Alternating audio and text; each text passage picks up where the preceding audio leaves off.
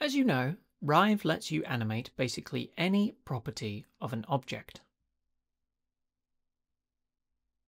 But did you know this also includes vertices? So if you have a custom shape, you can open up the path, and if I highlight a vertex, over here on the right you can see this specific vertex's properties, and of course each of them can be keyed. And as you know, different types of vertex have different properties. So for this specific vertex, which is the type straight, we can animate the position and the corner radius. However, for this vertex up here, which is of the type mirrored, we can animate the position, but we can also animate the Bezier handle angle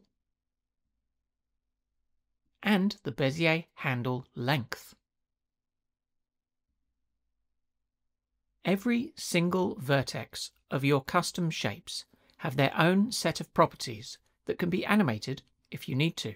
And this is actually quite unusual because in other animation software, if you were to move a vertex, this would set a keyframe for the entire shape of the path. It wouldn't just set a position keyframe for this specific vertex. Now, if you want to have that option instead, to create a keyframe for the shape of the entire path, we also have that option, and it's up here, Key All Vertices.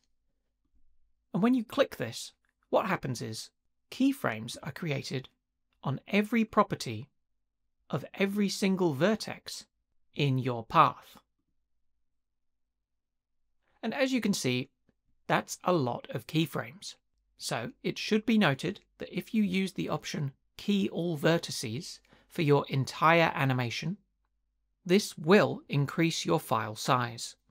Keep this in mind because Rive files are built specifically for performance. So if you can, try to create only the keys that are necessary to achieve your animations.